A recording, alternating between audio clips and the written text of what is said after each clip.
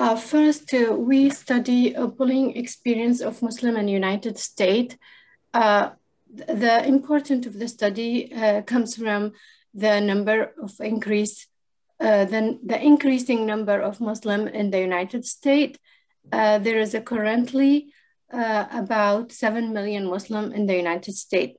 And the studies shows that Muslim are experiencing stigma and discrimination increased, especially after 9/11 and ISIS and the growth of ISIS. And the study aims is to explore bullying experience of Muslim students in schools, college, and universities, causes and consequences of religious. This study is a qualitative study. The methodology was, the sample was about 50 participants, and they are age of 18 or older, and they were participating from schools and high school, from universities and high school. And the interviews were conducted via telephone calls or face-to-face, and a questionnaire online which has open-ended questions. Go ahead, Khadija, and start the result, please. Thank you. If you could load down on the demographics. So the demographics were that about 18% had lived here less than 10 years, 37, about 11 to 20 years, and 22% 20 to 30 years, and 22% 31 and more years. Wafa, if you can move the screen up a bit, so thanks. So the results were very troubling of our studying experiences of bullying of Muslims in schools. So they reported either they had gone through it when they were in school, or they knew somebody that had gone through bullying. And a lot of the data was that in schools, they were accused of being terrorists, like quotes like, "How many bombs are in your bag today?" And kids at school would ask other kids, "Is your family part of ISIS?"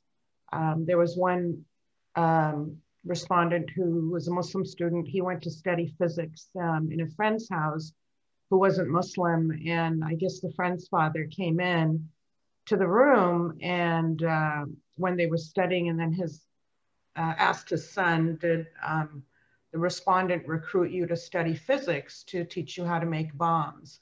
And so another thing that was very predominant in the study was Muslim girls. Often their hijabs were made fun of, or their scarves were pulled off, or things like very troubling quotes like, "Do you wear hijab because you're ugly?" Really ignorant questions like, "Do you wear this when you go to sleep, or do you wear this when you take a shower?" And so the Muslim girls with hijab really went through a lot. And then the social isolation was tremendous for many of these Muslim kids. Many of them moved to Islamic schools as a result of all the bullying they were getting in public schools. And they reported that that was the reason their parents sent them to Islamic schools. The parents talked about their kids having depression, anxiety, and feelings of isolation. And I remember there was one quote of one child had to see a psychiatrist. He had some sort of suicidal ideation because he was so isolated. The Muslim kids talked about not having enough friends in school, or even a friend in school. And one quote, this was a kid who used to, I think, swim, and they made fun of him when he was swimming. And he said, "I refrain from participating in activities typically I'm interested in I feel less like I'm less American and I have to change something about myself to be accepted. And so their academic performance, there were some Muslim students, well, a number of them whose grades were like really high, and then their grades dropped substantially.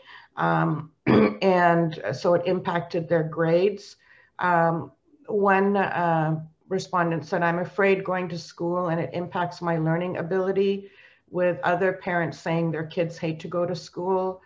And some parents saying they moved their kids to homeschooling, or kids had to change schools or take online courses instead because of the bullying. So the recommendations, Wafa, if you can go down quickly.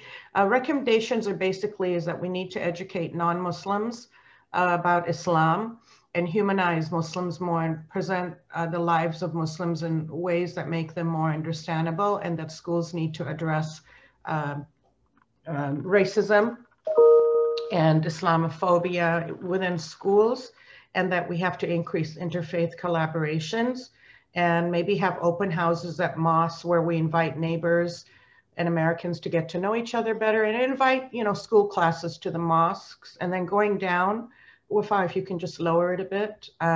Because we're in social work, one of the things is that they felt that social work and mental health professionals need to be able to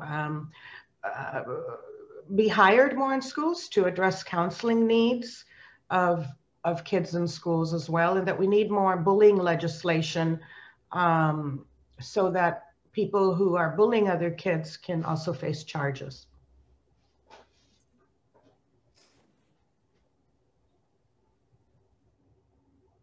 Thank you. We're done. Thank you, Dr. Khadija Khaja and Dr. Wafa Alhajri, for that presentation. We can save Q&A till the end. If there is actually, do you mind if we have, I mean, while it was fresh in our mind and we're looking at it, can we have discussion now? Mm-hmm. If that's okay with the presenters? Yeah, thanks for sharing that. So I had several questions about, for one thing, in background, I think it'd be useful when you guys hopefully publish this, you know, bring in, you know, ISPU, the Institute for Social Policy and Understanding, has published quite a bit on bullying. And one of the interesting findings that they found that a lot of Muslim parents complained that the teachers themselves would bully. And so it's a much more profound problem. And so a couple questions I had was that, you know, so this is, I can say the Indiana affiliations, IU affiliations. I think it's important to kind of contextualize where the study was conducted in terms of, are we talking about rural Indiana? Are we talking about Indianapolis?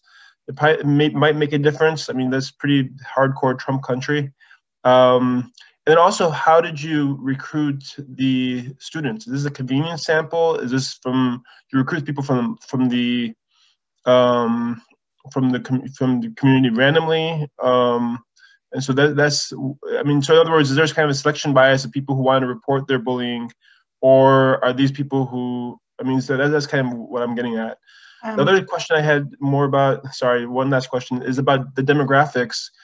It'd be worth getting to more depth of the demographics in terms of race, age, gender, in that, you know, if let's say, as an example, 60% of them were African-American or white, they would have a different, perhaps a different experience, because they might pass for something different as opposed to someone who's brown or you know, so forth and so on. I'll answer the questions really quick because we have a minute and we've got 2 other presentations. So yeah, we have demographic data. Because of the poster, it's not on here, but we do have demographic data on the students. We also, the data was collected in Indiana, and the data was collected via our emails to recruit samples went out to Muslim organizations and like the Advocacy Project, and they sent it out to the Muslim community. And that's how we recruited people as well. So it went out to many Muslim organizations. And I had a question for you. You said who has published on bullying? You said it really quickly. Institute for Social Policy Understanding, ISPU. Okay. And where is that located? I think they're based in Michigan, but if you go to ispu, I think .org, you'll see a bunch of reports. Okay, thank you so much. Sure. And I would give you a hint about the demographic. Here, the blue chart, the chart here indicate to white, and the red indicate to African American, and the green indicate to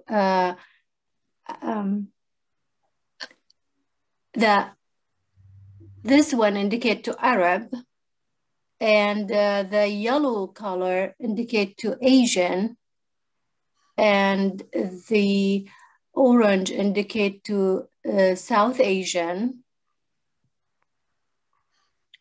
Yeah, I mean, it'd be interesting to see how much race does play a role in this from your qualitative data. In other words, if you're a black kid, are you marked as Muslim or as black? Are you being picked on because you're black or because you're Muslim? And obviously, if you're a boy versus a girl, if they do or do not wear hijab. So I think some of those things you wanted to explore in your results and discussion. Yeah, some of the African kids, they got bullied, one because they were black and also because they were Muslim. So it was a double intersection. Mm-hmm. Mm-hmm. Thank you.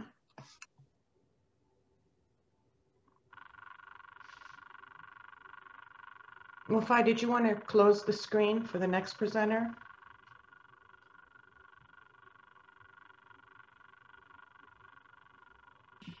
Okay, so next we have understanding the relationship between religious belonging and substance use from Minha, Ghani, Ahmad, Ahsen, Haroon, Dossani, Celine, Morshed, who are all researchers at Safa Institute, and Hanan Shem, who is a doctoral candidate in counseling psychology at the University of Texas, Austin.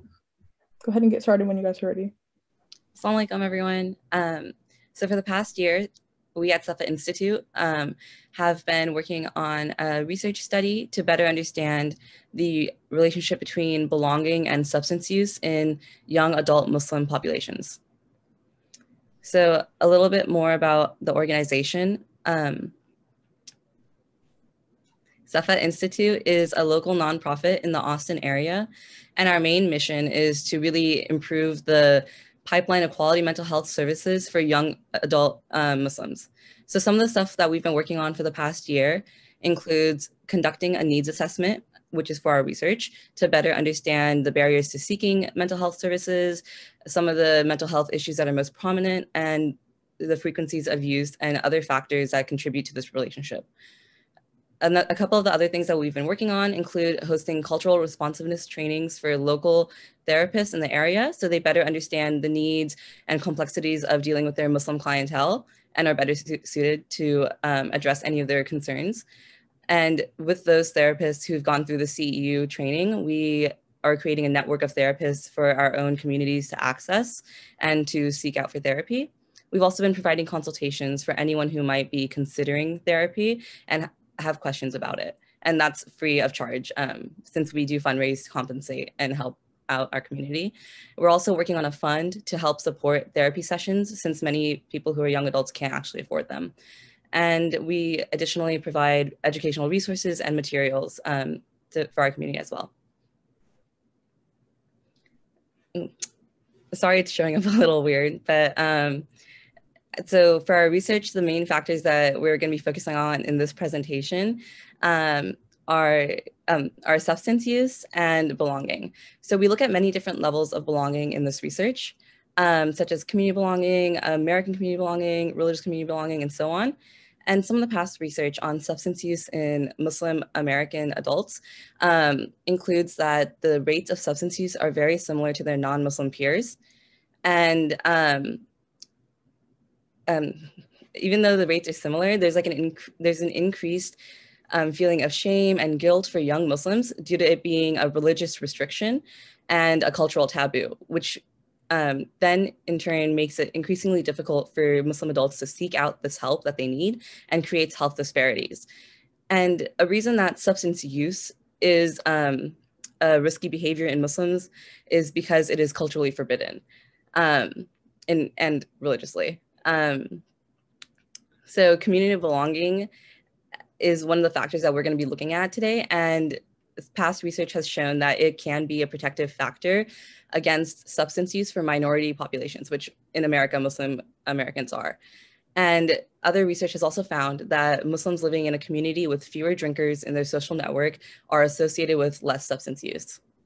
Other benefits of belonging include the emotional assistance and feelings of inclusion that you get from belonging in a community. And belonging to a religious group specifically has also been shown to enhance your mental health by providing meaning and purpose and encouraging positive social interactions. So in order to conduct the study, we conducted a survey through convenience and snowball sampling, kind of advertising through social media, listservs, and then our own personal contacts. And all of our participants were given an option to enter in a raffle for a $20 Amazon gift card. And for our set of measures, we had, I don't know how the formatting keeps getting weird when I converted to PowerPoint. Sorry about that. But we had 4 general sets of measures. So our first one being demographic measures, asking things like sex, age, socioeconomic status, immigration status, and a few other measures. Our next set of measures looked more at mental health determinants. So we measured psychological distress through the 53-item brief symptom inventory. We also measured barriers to access and care through the 30-item base scale. And we also measured mental health seeking intentions through the 3-item mental health seeking intention scale. Our next set of measures focus more on belonging. So we looked at the psychological sense of belonging using SOBI. We also had our own 3 questions using a 7-point Likert scale to measure belonging to the religious community, the general American community, and the masjid. So in this case, I feel belonging to my religious community, to my general American community, and to my masjid. We also measured alcohol, smoking, and general substance use with the WHO's assist scale.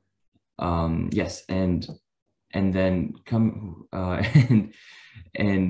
so our general results that we got. So we had about 185 participants, all between the ages of 18 and 29 years old. Our average age was about 23, with a standard deviation of about 3.2 years. Majority of our participants were female, and majority were also second-generation immigrants. And most of our participants were middle class, followed, I guess, almost equally by upper middle class and working class. And in terms of the racial background breakup of our study, majority was South Asian, Middle Eastern, North African. We also had a significant East and Southeast Asian population, as well as a Black African American population. We had about 3.2% being multiracial, and then these smaller slivers that are not labeled are white and Hispanic and Latino. And looking at the frequencies, so from our study, tobacco, alcohol, cannabis, and sedatives were the most common substances used. And holding all else constant, Muslim belonging to the Muslim community was the largest and only protective factor, predictor of substance use in Muslim young adults. So based on these results, some of the things that we discussed was that, first off, we found that substance use is common in the Muslim emerging adult community, and the percentage we found was 44%. The asterisk there is to note that underreporting in the Muslim community is very common due to sampling to response bias and social desirability and bias as well. So what this showed is that we found that religious community belonging significantly predicted whether or not participants engage in substance use. Asked for why this is the case, we did some research into other religious communities. And the main reason that we found was that spirituality on its own is not a significant influence on behavior change, whether that's preventing or encouraging substance use. But when coupled with a sense of community, spirituality can influence whether or not a person is engaged in substance use and help serve as a protective factor in other communities. So in contrast to this, we found that there's almost a large lack of resources for Muslims dealing with substance use inside the United States. There's the Millati Islami movement, which is a 12-step model for Muslims. They have online and in-person meetings, and they do really great work. There's also a book coming out by some authors from the Taiba Foundation. The first one's called The 12 Steps for the Muslim. The last thing I wanted to point out was the Substance Abuse and Mental Health Administration Services has recently really encouraged the increase in development of faith-based resources for those dealing with substance use, and helping and to engage and increase community belonging. Next slide. So some of the limitations we found that we did mention a bit earlier was the social desirability bias. So it was pretty common and shown that underreporting of substance use was shown to be less because of stigma or taboo reasons. The next thing was response bias. During our collection of data, we were told by some participants that, and some non-participants, that the reason that they did not take the survey was because there was questions about their substance use involved. And then another limitation would be the method of collecting data, which was snowball and convenience sampling. So we mainly distributed our survey through social media and other Muslim organizations. And so those are mainly Muslim focused organizations. We didn't hit any, I guess, non-participant Muslim members. And also snowball sampling, where we were not, to access the community members that we ourselves did not have direct access to. We engaged with other members in the community that can collect data on our behalf. And lastly, the last limitation that we had was the overrepresentation of Middle Eastern, North African, and South Asian descent, and the need, I guess, for more other Muslim subgroups that we did not hit, including the African American and Hispanic Latino Muslim community that we wish we could have hit more. So for future research that we'd like to see as mainly a more representative sample of Muslim Americans, we'd really like to get a better sample and representation of communities such as the African American Muslim community, the white American Muslim community, convert community, that we did not get to see as much as a majority, as much as involvement in our current study. Another aspect that we'd like to see research on is the ethnic and cultural factors that can serve as predictive or protective factors on stigmas and barriers to care. Also, the relationship between stigma and barriers to accessing care and how they influence substance use within the Muslim community. And lastly, what we hope to do and want to see as well is an increase in community-based interventions that increase a sense of belonging within the Muslim community to help prevent risk behaviors, such as like group therapy for Muslims, or increase in Islamic psychotherapy, or other methods for engaging and treating the Muslim community. Thank you. Okay, thank you for that presentation. Does anyone have any questions for this group of panelists?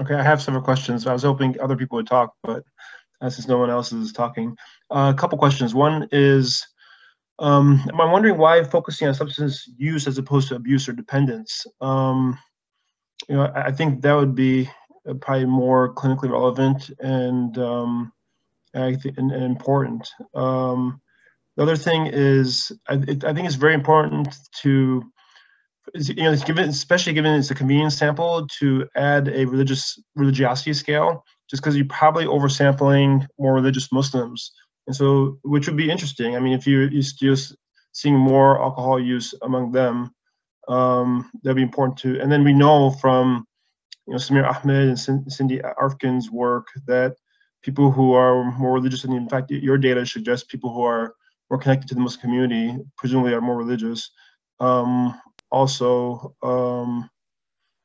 are this protective factor for using substance abuse, for using substances.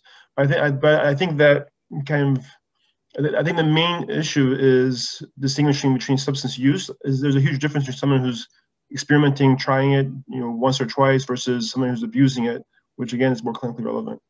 So I just wanted, did you make a deliberate choice, or was that something that you guys have data on, or where are you with that? So I just want to add something to, I think it's Hamada's question. I think substance use and substance abuse are two different questions. I mean, your study looks like it was looking at substance use, not substance abuse. So I think those are two different questions. And I think one of the things in the research on substance use within Muslims is we actually have very little data on substance use in Muslims. So that could be a later data set, but I thought it was actually really excellent and very interesting, your findings. Thank you. And thank you, Dr. Ahmad, for the question. I think I can take this one if Haroon and I don't mind. So we actually, there was a huge discussion and almost like conflict we had with substance abuse and substance use, especially, I mean, we're publishing to, like, I guess a non-Muslim specific journal. Substance use isn't really seen as like a risk behavior. The reason we chose to focus on it, as particularly in this study, was one, like, I think we just wanted to focus on the aspect of religiously it's forbidden. And I guess like as that reason, we wanted to see how many Muslims are kind of engaging and kind of distressed by behavior that they're not supposed to be part of. And substance abuse, we actually that's a great point that about measuring substance like abuse as a measure. The results we found were a bit still, I guess, like inconclusive of like substance abuse particularly, but that's also something that we didn't like look into as much. Your next question was about Shafaat, if you don't mind, I just want to also add to that answer specifically. So the WHO assist measure, it measures both frequency and also risk level. And so it splits the results into low, medium, and high risk based off of frequency of use.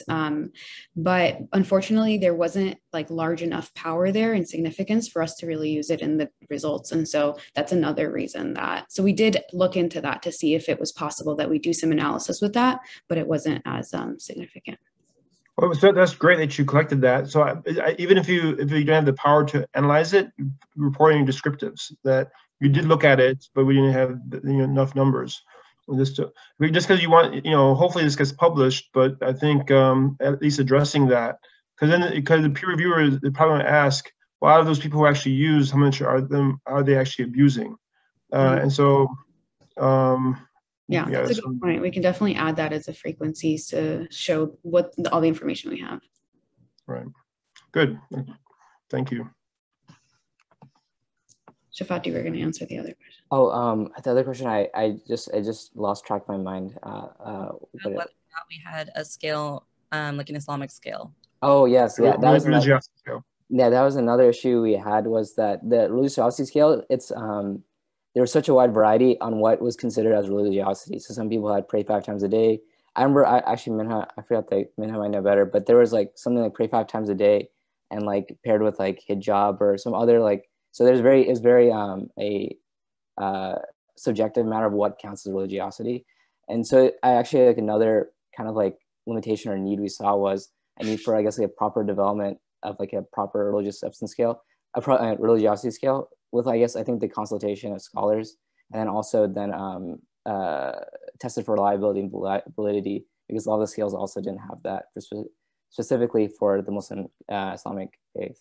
Yeah, we did collect data on religious centrality and Islamic practices behavior.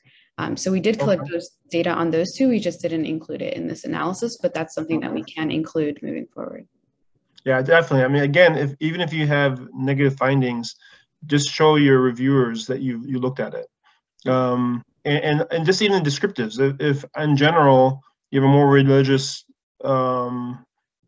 sample, that's fine. Just report it and say, even in this more religious study group of people, they're using substances more frequently than we anticipated. Given, by the way, 16% using alcohol is pretty low.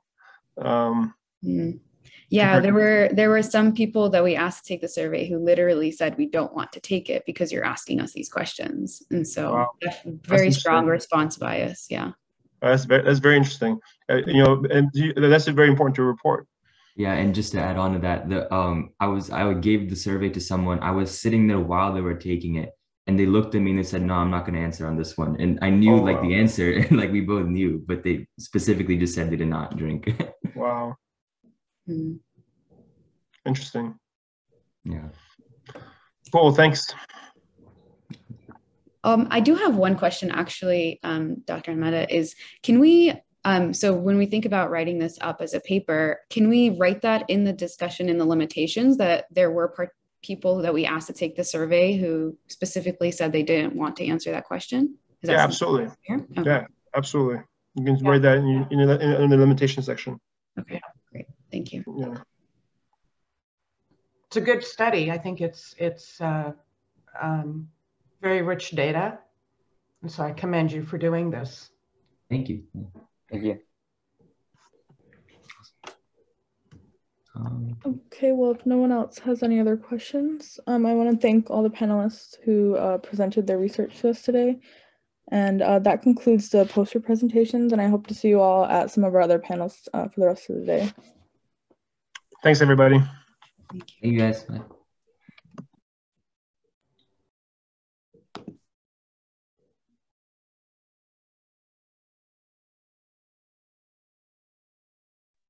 Nyla, could you end this and everybody rejoin the meeting because we need to stop the file, okay?